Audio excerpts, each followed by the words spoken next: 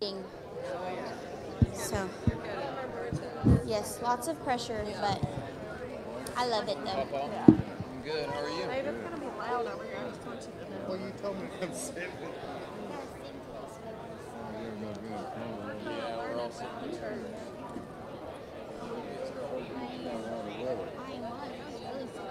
I'm honestly surprised they want me to sing right now because Got I your got voice called. back. Kind of. Well, I'll tell you what, that's aggravating. Huh? It's aggravating. I like a little checklist. They were like, this past week it's better now, but they're like, what happened to your voice? I was like, I'm sick 2 months straight. You probably got it from here. Oh, I know I You do. used to have it all. My immune system isn't strong yet because it's the beginning of the year. I'll get better, but I mean, Hello. Good morning, Lamar Avenue. Let's stand and sing.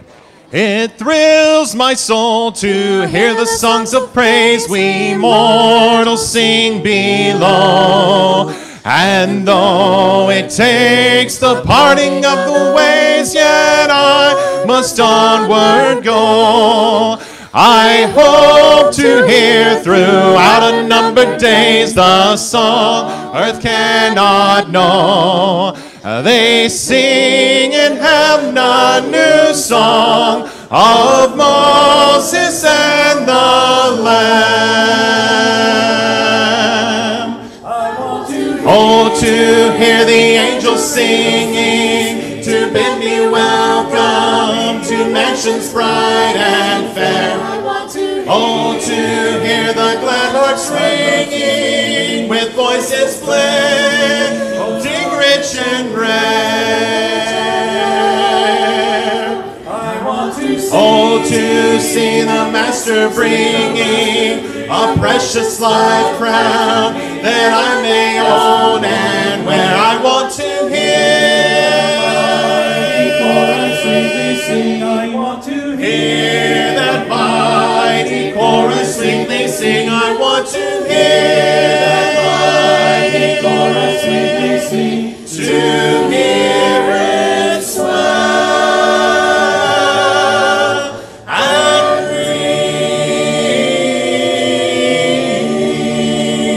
The sweetest song that earth can ever boast was sung when Christ was born.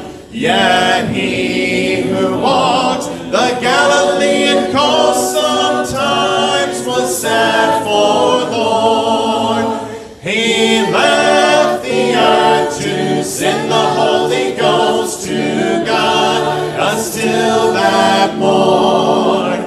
They sing in heaven a new song of Moses and the Lamb. Oh, to hear the angels singing, to bid me welcome to mansions bright and fair. Oh, to hear the glad hearts ringing with voices blending rich and rare. Oh, to see the Master bringing a priceless life crown that I may own and wear. I want to hear I want to hear that mighty chorus sweetly sing. I want to hear that mighty chorus sweetly sing. To hear it swell and ring.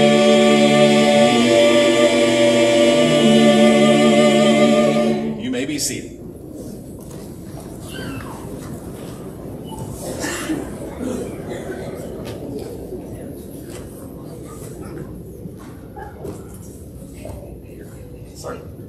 Well, you see, Jared's messed me up.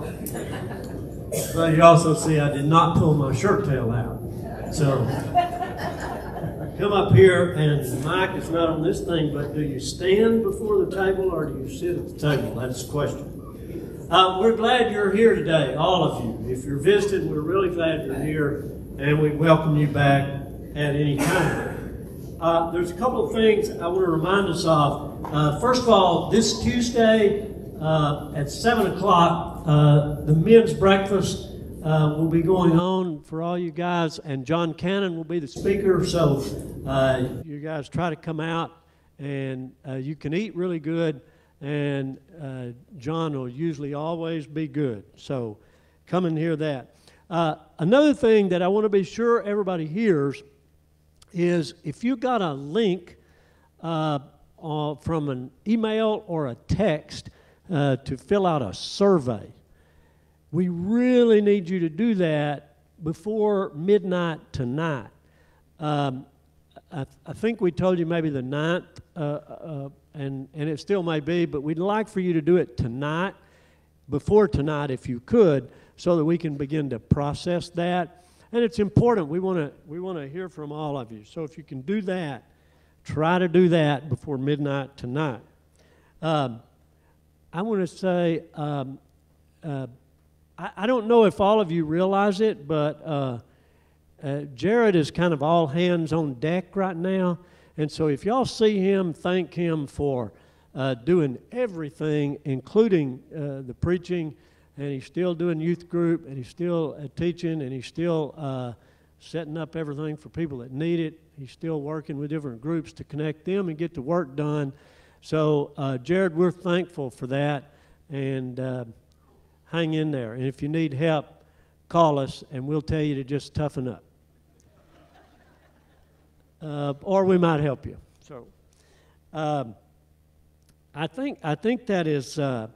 the last thing I would say is please be in prayer and pray diligently as we search for the right person to fit here and to help promote the gospel. We're going to be actively doing that now for a while, and we'll be reminding you because we just believe that praying for this is a bigger part than the work that we're going to do. There are many in our numbers who are sick, and they're in this bulletin, and we want to always pray for them and keep them in mind. I want to read a short passage just to remind us. This is right after Paul prays a prayer for the Ephesian brothers. But I want to kind of remind us of this as we think about praying and searching for a minister and for carrying out the work of God in Paris, Texas, and throughout the world. In Ephesians chapter 3 and verse 20, he ends that chapter by saying, "Now to him who by the power at work within us is able to do far more abundantly than all we ask or think, to him be glory in the church and in Christ Jesus to all generations forever and ever." So let's worship that God who has the power to get all this done. And let's work with him as we try to do it.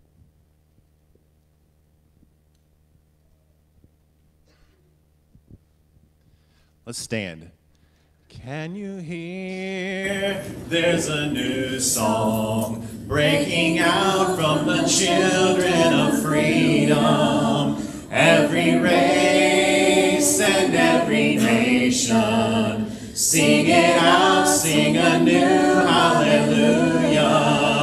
Let us sing love to the nations, bringing hope of the grace that has freed us. Make him known and make him famous. Sing it out, sing anew, hallelujah. Arise, let the church arise. Let love reach to the other side. Alive, come alive. Let the song arise. Let the world sing a new song, reaching out with a new hallelujah. Every son and every daughter, everyone sing a new hallelujah. Arise,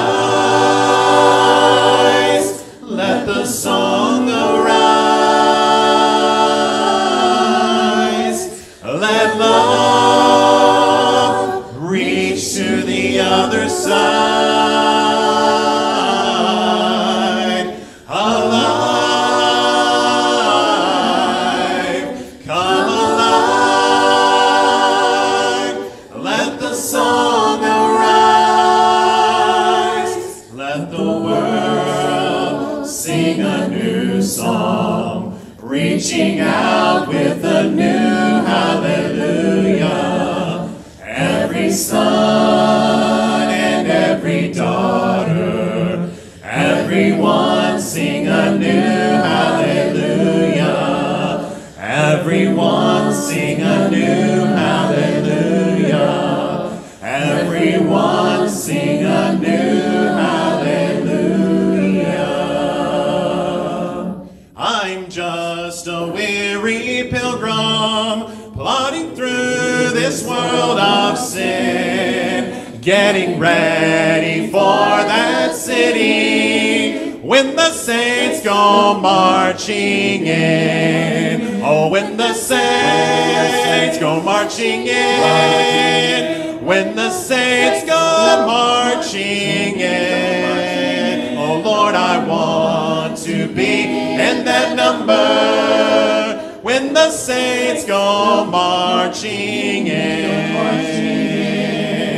I'll follow my Redeemer in the steps where he has been. Thus I know that he will call me when the saints go marching in. Oh, when the saints go marching in, when the saints go marching in. Oh, Lord, I want to be in that number when the saints go marching in.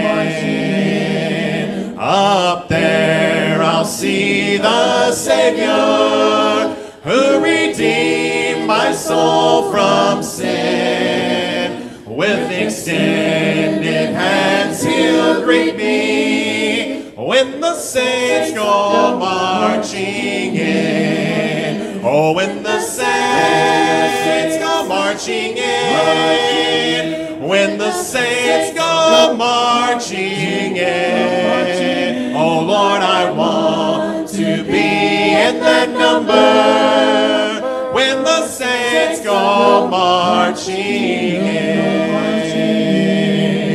You may be seated. Let's prepare our minds for communion together with this next song.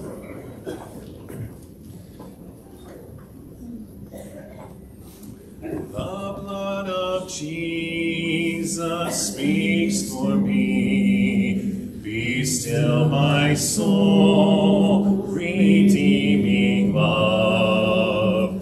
Out of the dust of Calvary is rising to the throne above. There is no vengeance in his cry, while it is finished fills the sky.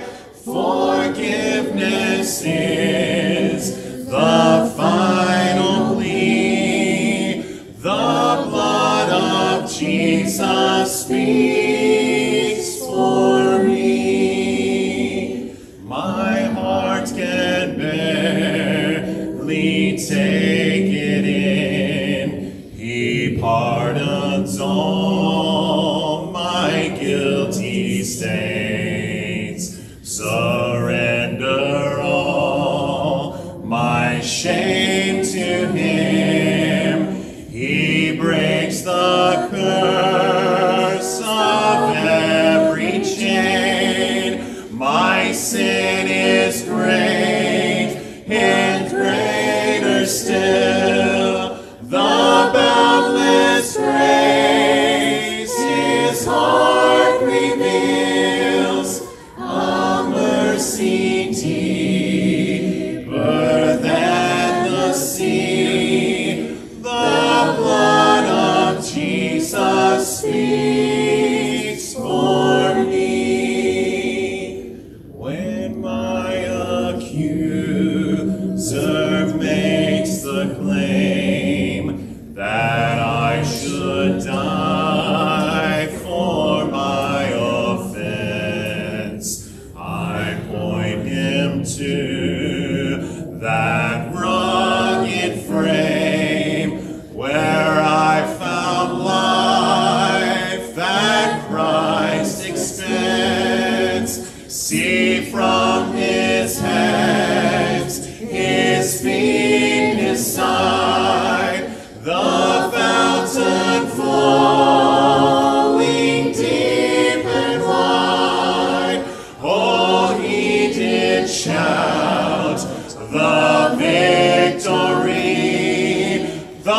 blood of Jesus speaks for me. Worthy is the Lamb, Lamb for sinners slain. Jesus, Lord of all, glory to his name. Heaven crying out, let the earth proclaim. Power in the blood, glory to his name. Jesus.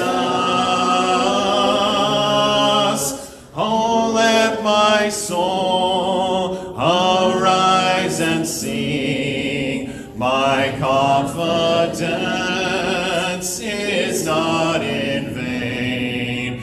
The one who fights for me is King. His hope is covenant remain. No condemnation now I dread.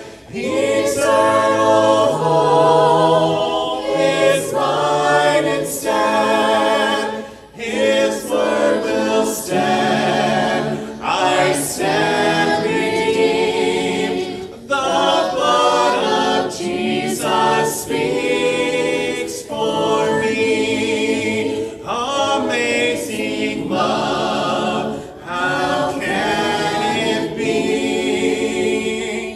The blood of Jesus speaks for me.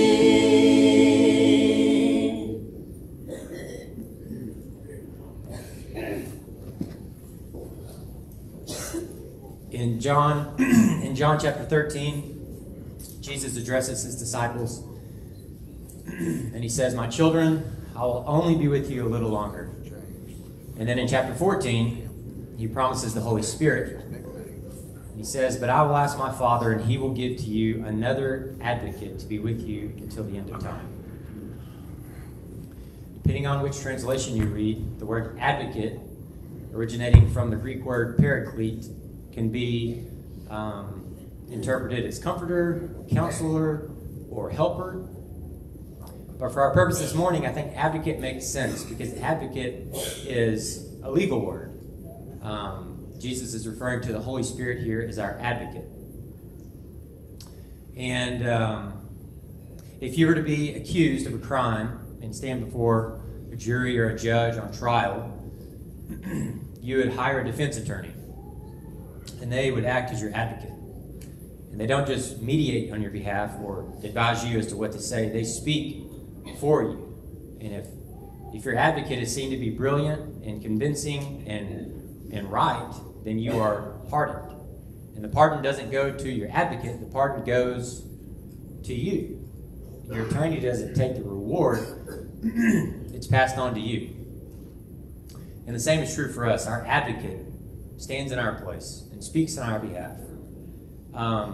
The theologian Charles Hodge once said, "In the court of law, we disappear into our advocate." I think that's the perfect depiction of our relationship with Christ. We disappear into Jesus Christ because of what he's done on our behalf. But that's not the whole story. We're not just pardoned from death. Jesus doesn't just grant us forgiveness. We are also given life. And I think the best illustration that I've come across was just last week when John Piper spoke at a women's conference that I was not present at, but did watch online. And he said that there's no comparing the joy of walking out of prison after being wrongly imprisoned for 30 years with the joy of walking into the arms of your spouse after being separated for 30 years. What he's talking about is the presence of someone who loves you. In other words, walking into heaven is 1,000,000 times better than walking out of hell because God is present. And that's what we're promised when Jesus speaks in chapter 14. An advocate, a helper, a counselor, a comforter, the Holy Spirit that's with us. And so this morning as we take communion, we remember the death of Jesus Christ, but we should also celebrate the life that we gain through that, and the advocate that is with us now, and as Jesus says, forever. Let's bow for a prayer. Our Father in heaven, we're grateful for this day and for this moment to pause, to be cognizant of your presence in our life and the wonderful things that you've done for us. We pray that we live according to that, and that our response is one of joy and gratitude in the way that we act, the way that we treat others, the way that we present ourselves in this community. We ask that you'll bless our time of communion as we reflect on the life of Christ and his death and the life that is then given to us. We pray in his name. Amen.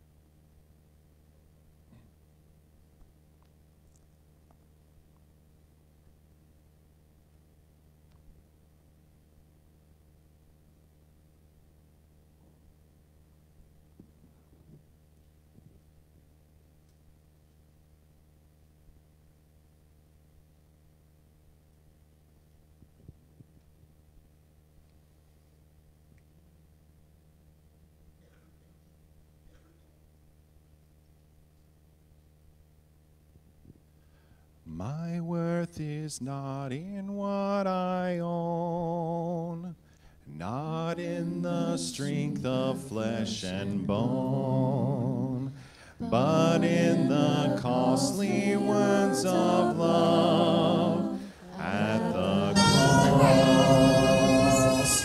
My worth is not in skill or name, in win or lose, in pride or shame, but in the blood of Christ that flowed at the cross. I rejoice in my Redeemer, greatest treasure, wellspring of my soul. I will trust in him, no other. My soul is satisfied in him alone. As summer flowers we fade and die, fame, youth, and beauty hurry by, but life eternal calls to us at the cross. I will not boast in wealth or might, or human wisdom's fleeting light, but I will boast in knowing Christ at the cross. I rejoice in my Redeemer, greatest treasure, wellspring of my soul. I will trust in him, no other. My soul is satisfied in him alone.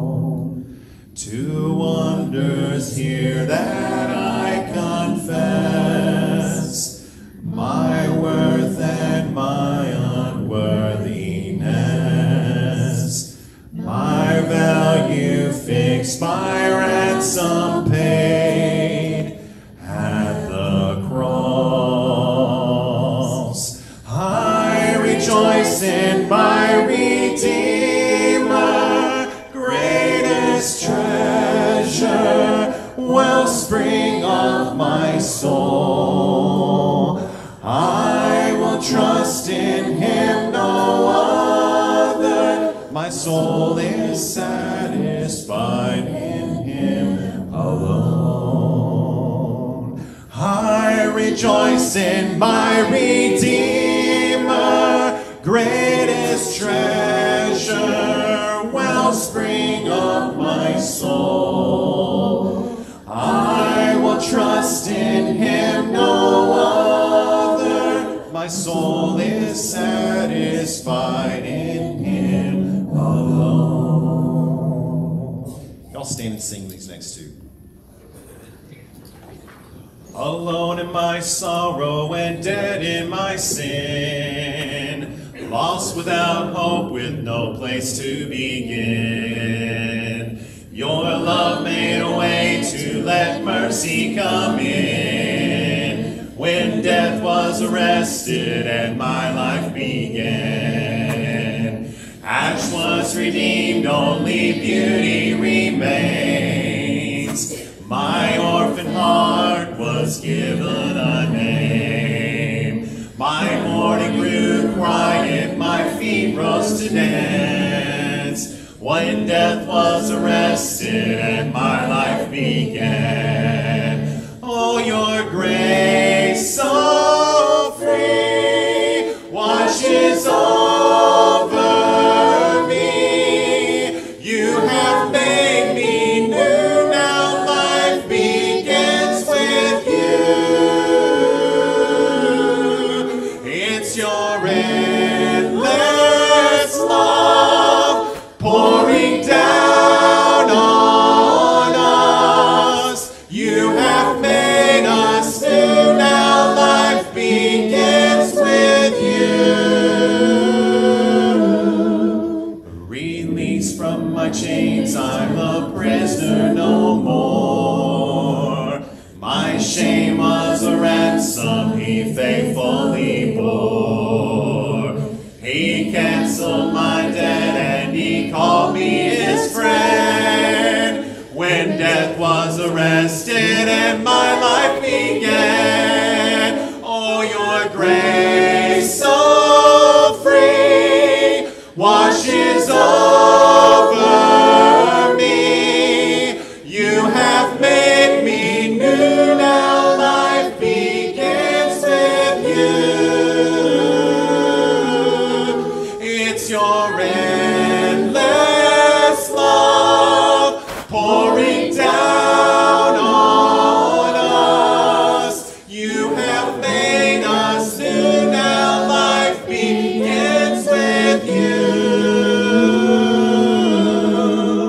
Our Savior displayed on a criminal's cross. Darkness rejoiced as though heaven had lost. But then Jesus arose with our freedom in hand. That's when death was arrested and my life began. Oh, your grace so free washes over me. You have made me new, now life begins with you. It's your endless love pouring down on us. You have made us new, now life begins with you. Oh, we're free forever, we're free. Come join the song of all the redeemed. Yes, we're free forever, amen. When death was arrested and my life began. Oh, we're free forever, we're free. Come join the song of all the redeemed. Yes, we're free forever, amen. When death was arrested and my life began. When death was arrested and my life began. When death was arrested and my life began. I sought the Lord, and he answered me and delivered me from every fear. Those who look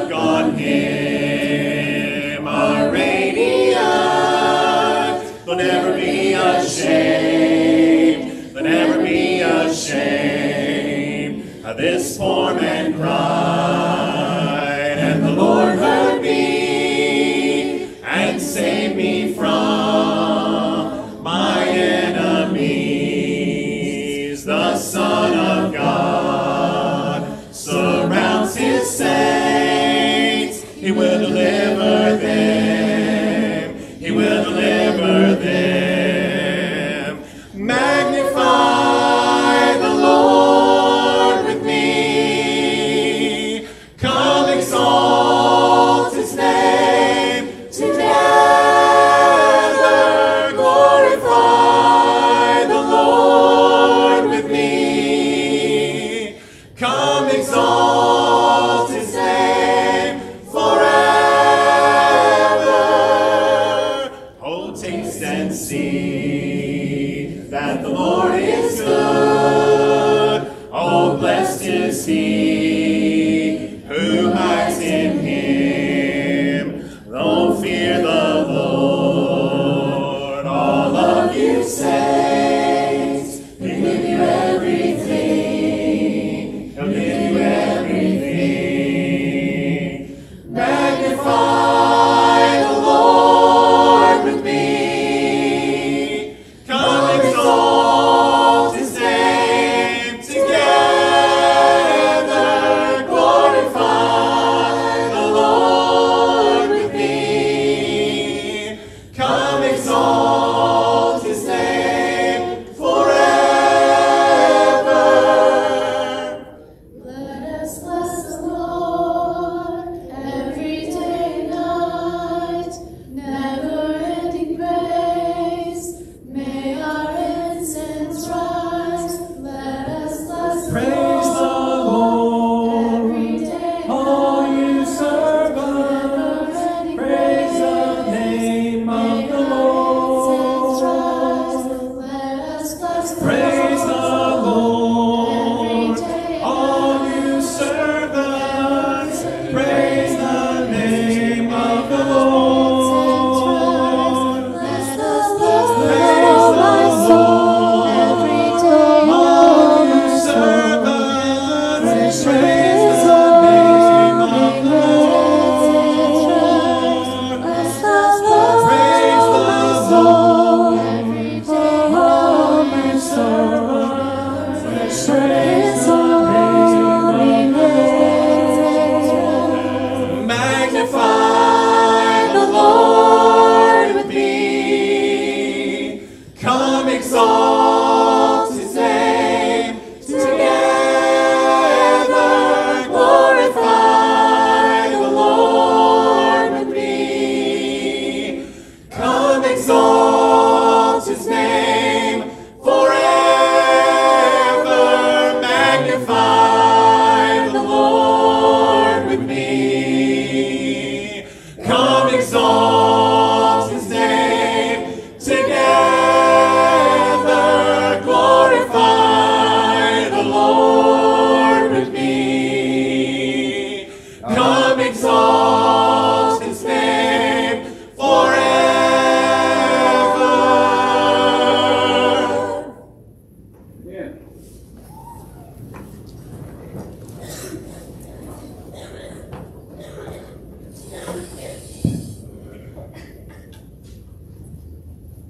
God is good, amen. God is good, amen.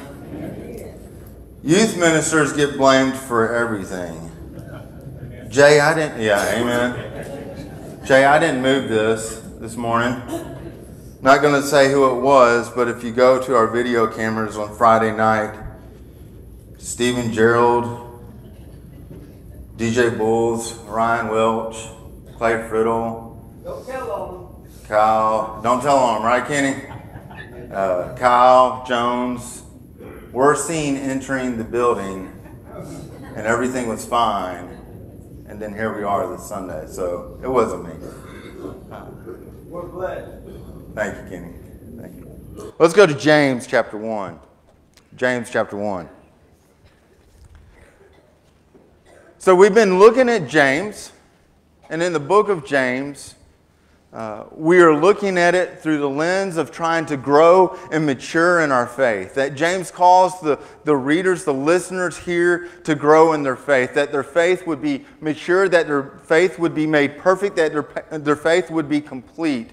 And that they would grow in Christ and look more and more and more like Christ. And through this last several weeks, we've dove into the thought of wisdom, seeking wisdom from God, and trusting that wisdom that He gives us by living that out, by carrying that out, and not doubting the wisdom that comes from God. We've looked at how we deal with trials and temptations, that our trials in life can allow us to grow stronger in our faith, to lean more in on Christ and His walk and His ways.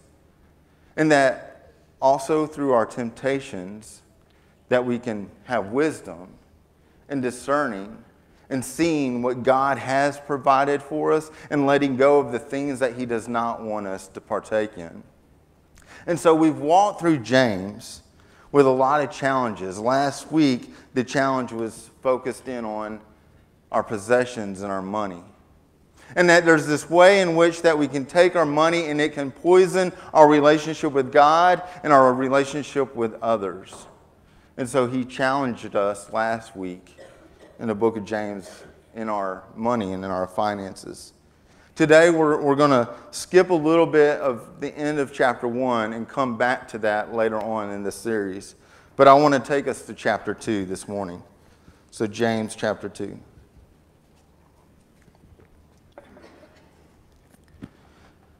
My brothers and sisters, believers in our glorious Lord Jesus Christ must not show favoritism. Suppose a man comes into your meeting wearing a gold ring and fine clothes, and a poor man in filthy old clothes also comes in. If you show special attention to the man wearing fine clothes and say, hey, here's a seat, a good seat for you, but to the poor man you say, sit over there, stand there. Sit here on the floor by my feet. Have you not discriminated among yourselves and become judges with evil thoughts? Verse 5, listen, my dear brothers and sisters. Has not God chosen those who are poor in the eyes of the world to be rich in faith and to inherit the kingdom He promised those who love Him? But you have dishonored the poor. Is it not the rich who are exploiting you? Are they not the ones who are dragging you into court?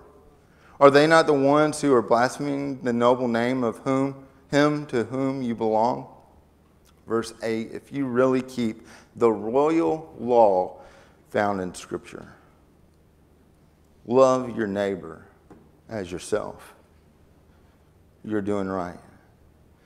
But if you show favoritism, you sin and are convicted by the law as lawbreakers. For whoever keeps the whole law and yet stumbles at just one point is guilty of breaking all of it. For he said, you shall not commit adultery. Also said, you shall not murder. And if you do not commit adultery, but you do commit murder, you have become a lawbreaker. Verse 12, speak and act as those who are going to be judged by the law that gives freedom, because judgment without mercy will be shown to anyone who has not been merciful. Mercy triumphs over judgment. So here, this week, he is dealing with this thought of favoritism. And he says point blank, favoritism is sin. It's sinful to show favoritism. And as I sat in this word, this thought of favoritism, I thought of how do I show favoritism? Well, I have some favorite things. I have favorite candy, Almond Joys. All right, I have favorite food. I have favorite sports that I like to watch or participate in. We all have favorites. There's this group of guys, and our teens know them pretty well. They're called Dude Perfect. And they do all these different challenges with ping pong balls, basketballs, bow and arrow. They do all these different things, and they have all these different world records that they've broken. And they have this Christian-based YouTube channel that allows you to just kind of watch over all the things that they do, and they're quite hilarious. And one of the things that one of the guys does is he does these top 10s. And in his top 10s, he picks the top 10 candy or the top 10 soft drinks. And he shares with the other guys what he sees to be his favorite drinks or his favorite soda. Or those are the same things, or his favorite candy. And as he's up there, he's telling them the things that he sees his favorite are, but they don't necessarily agree, but he doesn't care because he's placing them in his order from top 10, the number one things that he thinks is most important, the best of it all. And so we get this idea, we understand the concept of favoritism. Like, we have our favorites. As I look at this, I wrestle, though, with that. I wonder, okay, what is God really speaking through James here to me? And I wrestle, is it like that, having those kind of things? Or what about friendships? Because in all fairness, I have people that I desire to spend more time with. My wife is one of those. She is my favorite person in this room right now. All right? She is still back. No, she's... Sorry, babe. Really said that at a bad time. And if you know my wife, she loves attention like this, too. So I'm going to do something to ignore, you know. That was not planned, all right? But she's my favorite person. So am I not allowed to have favorite people? Well, as I look at the life of Christ, did he have some people he spent more time with? He had his 12 that he was needing to be with more often. And even in that 12, he had 4 that he found himself, you see, interacting with more. And even in that 4, he had 1 that he spent a whole lot of time with. Maybe not because he was his favorite, he was just a trouble causer, right? But is this what this text is talking about? Like friendships? If you look at it, he says, suppose somebody comes in here. Comes into your meeting. And there's talk of whether this is like a gathering like this, or is it at a table, or was it at the synagogue? I think it fits kind of more in our context where we see today. But Jesus then gives this kind of story. He says, suppose, or for instance, think about this. If you're at a table and you're hanging out, and somebody comes in and they're wearing these fine clothing. They have the newest style going on, and they have these gold rings that you can tell they have money. You look at them and you say, hey, this is where I think you need to sit down. You sit here.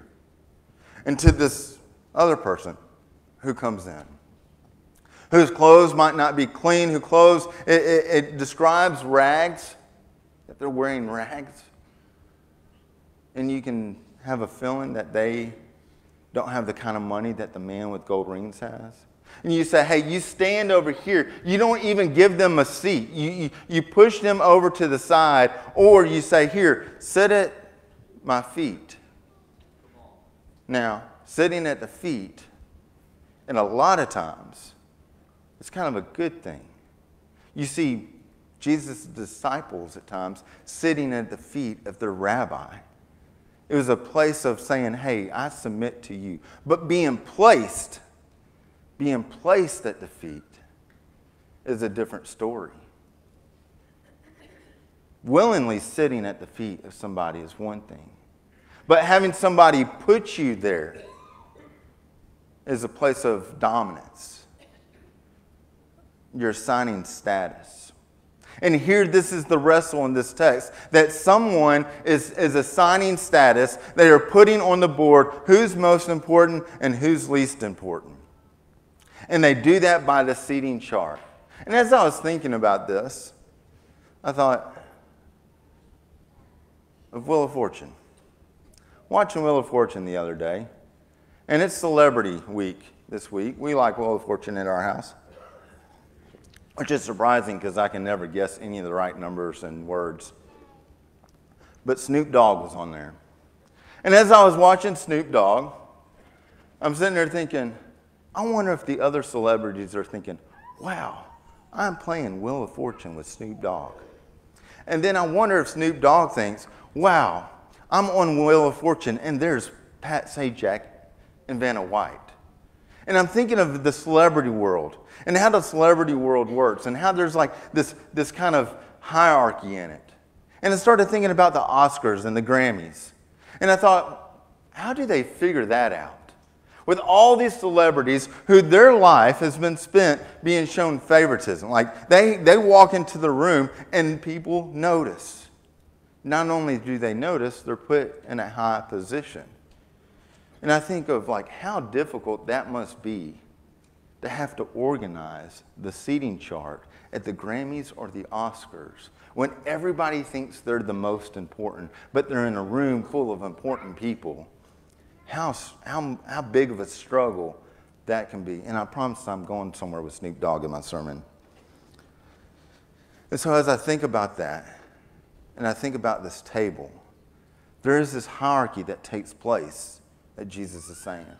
We see it in Luke chapter 14. We talked about this a couple of months ago when we talked about the church is like a table. That we see in Luke chapter 14 that these Pharisees, they come into the room and they see themselves sitting down at the table and they want to place themselves at the right spot, at the place of honor. If you go and you can do some research on seating charts at business meetings or corporate meetings or certain dinners, there's certain positions that have the seat of honor, the power chair. And it's the one to the right and the left that are the second most important. And then the one directly across it is like the chair of opposition. And so like there is a seating chart that takes place in our business meetings, in our corporates. But there's also a seating chart that takes place, we know, at our kids' lunchroom, at dinners, when we go and visit people. And here he's saying, sometimes you get wrapped up in the seating chart when you gather together. And in Luke's account of Jesus with this table, he tells them, don't take the place of honor. Don't try to sit there. Take a different seat. That way you're not embarrassed if you get moved out of that place of honor. But they were desiring that seat. And as I think about this, and I think of what's going on, is that we're taking this idea of this outward show and we're putting and establishing value on it. The people here are looking at those who have the fine gold on their hands, and they're assigning value and status. And those who do not have the fine gold, they're assigning a lower status. And there's this concept that I've heard over the years. And it says, don't judge a book by its cover, right? And as I think about that concept, as I think about that whole idea of don't judge a book by its cover, I reflect on when in Samuel, in 1 Samuel, when God says to him, says, hey, don't look at the outward appearance. Don't look at his stature. Don't look at his looks. For God doesn't see what man sees. God sees on the inside of people, not just on the outside. And I think of that, and I do think there's this evidence that God sees deep within us. And we're called to look deep within us too. But when I think of this statement, don't judge a book by its cover, I'll be honest with you, I'm a little offended. No, I'm a lot offended by that statement. And it didn't hit me till these last few years. Because when I hear that, what I'm saying is don't judge the book, the inside of it, by its outside. I'm saying that there's a possibility that the book might not be good because I'm judging the outside to not be good. And when we're talking with people and we say don't judge the book by its cover, what we're saying is don't judge their inside by what they look on the outside. And to me, that's honestly kind of messed up because what we're saying is the outside of a person isn't good, therefore the inside's not. Have you thought about it in that tense? That we're judging the outside to not be good. And here in James, when it's talking about favoritism, he says, you judge, you look, you discriminate based on your what? Your evil thoughts. Based on your evil thoughts. So I'm judging the outside of the book with my evil thoughts. I'm judging the outside of a person based on my own interpretation of what's valuable and what's not. And it's corrupted. And he's saying, don't do that. Don't just look at the outside of the person through your lens, through your value system. And definitely don't assign status. And as I think about this text, the reality is I don't always see or witness favoritism. Other people might say they see it in a moment that I did not. And more than likely, I have struggled with seeing favoritism take place because I'm on the receiving side of favoritism. That because of who I am or my status or the way I look, might be on the side of where I've been shown favoritism, and I can't acknowledge that favoritism is being shown because I'm sitting comfortably. There's a reality that when I notice that there's favoritism, it's because I have desired that and did not receive it. I think we struggle with this. This is the part of the text that I think we struggle with, is that we struggle with the other side of it, of desiring that value by others around us. Desiring to be placed in a certain seat. Desiring to be left in a seat of honor. It felt good this morning. It felt good sitting back there and Jay thanking me. It felt good. I felt valued. I felt loved. I felt respected. But there's a point in which I can start to desire that way too much and not desiring an approval and seeking God's value system in my life. Are you with me? And so as we sit in this text, we attempt to place people in a value system that's broken, that's corrupted. We assign them status, and that means that we've treated them in a certain way. We treated them differently than others. And when we do this, one writer says, we usurp God's role in discerning who he is called to be his people, who he is called to be made in his image, that we then become the ones that get to sit back and say, it is good. It is very good. Versus allowing God to say, they are wonderfully and beautifully made. We desire favoritism, James says. We lose sight, in verse 8, we lose sight of this royal law. The royal law. I always heard it as the golden rule. But I'm thankful that it's been translated and moved to this royal law versus golden rule, since we're dealing with the concept of gold on people's fingers. That this law is to love your neighbors as yourself.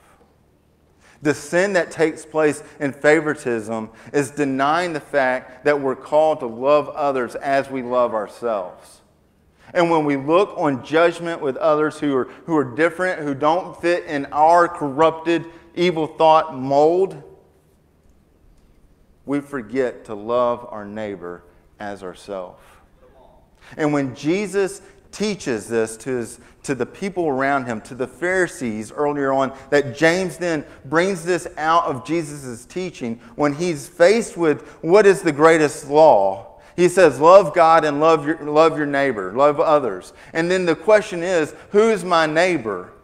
And in that moment, Jesus takes this racially tension divide that's taken place, where there's Jews and there's Greeks. And he says to the Jews, your neighbor is the Greek. Your neighbor is the one that looks different than you, that grew up different than you, that has different clothes than you. That's your neighbor. And so what James is saying here, it says, when we show favoritism, we do not love our neighbor as ourselves. We assign this status And that is sin.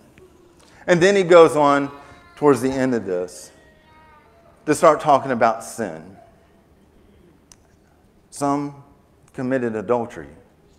But he said, well, I haven't murdered. Some who've committed a murder say, well, I haven't committed adultery. And as I read this in the context of favoritism, I can't help but think we also show favoritism in sin. That we look at people's sin and we kind of categorize them. We assign status based on their sin or their past, and we say they're this kind of person or they're this kind of person. We kind of show favoritism. There's some sins that we're a little bit more comfortable with, like going to a Chinese buffet and eating all we can eat. And then there's some sins that we turn our nose up to.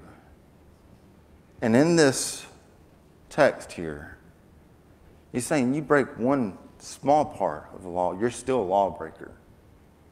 And if you forget about the royal law, the law that Christ gave us, you've broken every law. That breaking this concept of loving your neighbor through favoritism is no different than murder or adultery. And if we look at that, and we look at others outside of the context of Christ, outside of the context of mercy, it says you're going to be dealing with all your stuff, all your sin, without the context of mercy. But if we look at others through the context of mercy, we too receive that mercy. Jesus did not take the seat of honor. He took the seat of the cross. The seat of shame, the seat of sacrifice, the seat of submission. And I imagine others looking on him and said, wait a minute, that's our king? Wasn't he supposed to take the best seat? Wasn't he supposed to conquer? Wasn't he supposed to make all things right here and now on this earth? But there he is on the cross, crucified in shame and guilt. And as I think about that, I think of this cup that we take every week. And I'm really thankful for these cups right now. And I hope it becomes something that you see every Sunday when we take communion. Cliff, incredible thoughts this morning.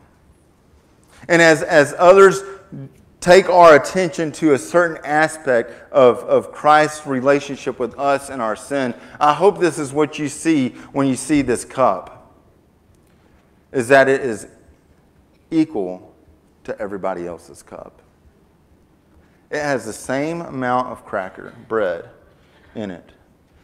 Just enough to get caught in your tooth, right? And eventually swallow. It's got the same amount of the juice that represents Christ's blood as everybody else in this room. Everybody is getting an equal take on the cup and the bread. And as I think about that and I think about this text, that should remind me that I need the same amount of Christ's love and mercy as my neighbor. And that I need to treat my neighbor with the same equality that I want to treat myself, or that I want you to treat my son, or my most favorite person in this world, my wife. We are all in need of God's mercy equally. And we're all called to treat one another in such view, in such manner. Comes in strong with showing favoritism. And I think he would come in strong with us desiring to be favorited too. And he wants us to remember the cross. He wants us to remember Jesus and what he did for us. This is the time where we sing another song and we have people who come down and different people from different backgrounds so that people here feel comfortable with sharing different things that are going on in their lives. You may be struggling with this sin of favoritism. You may be struggling with the sin of looking at others and judging them differently based on your corrupted view of a value system. And you may need some encouragement and some help in that. I get it. Or you may just be struggling with something else that we've been walking through with James, or some kind of sin, and this is a time that you can come and do that. You may have some concerns about a family member. Coach, I got word that your brother Jimmy passed away. Is that correct? We're sorry to hear that. James Paul Myers told me just right as church was going. This is a time for us to be mindful of those who are hurting, those we lose to as well. We offer you our condolences, Coach, and we'll be praying for you and your family. But if you have any need, and if you need to be reminded that you get to receive the cup just as equally as anybody else in here, this is a time to come as we stand and we sing. You are here, moving in our midst. I worship you. I worship you. You are here, working in this place. I worship you. I worship you. You are here, moving in our midst. I worship you. I worship you. You are here, working in this place. I worship you.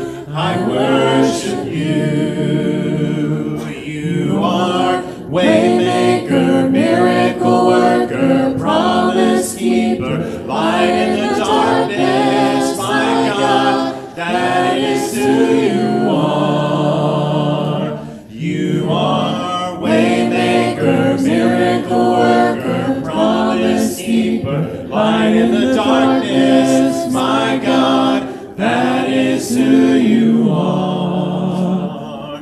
You are here, touching every heart. I worship you. I worship you. You are here, healing every heart.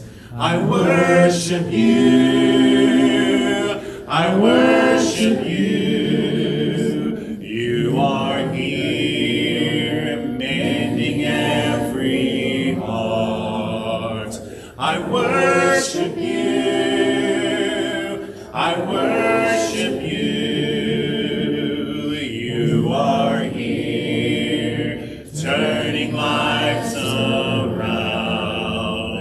I worship you. I worship you. You are waymaker, miracle worker, promise keeper, light in the darkness. My God, that is who you are. You are waymaker, miracle worker, promise keeper, light in the darkness. My God, that is who you are. That is who you are. That is who you are. That is who you are.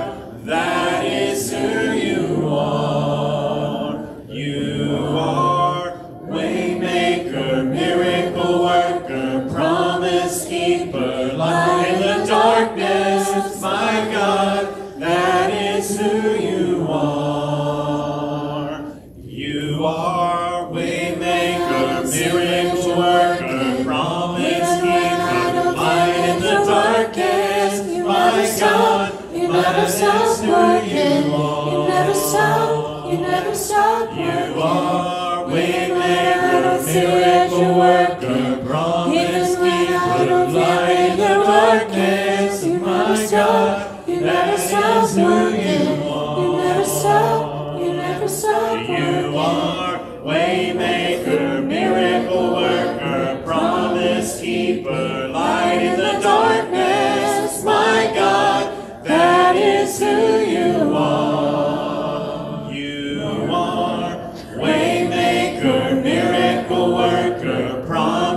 keeper, light in the darkness, my God, that is who you are. As we dismiss, I want to read you a scripture. Now may the God of peace, who brought up from the dead our Lord Jesus, the great shepherd of the sheep, and ratified an eternal covenant with his blood, may he equip you with all you need for doing his will. May he produce in you, through the power of Jesus Christ, every good thing that is pleasing to him. All glory to him forever and ever. Amen. Have a great week.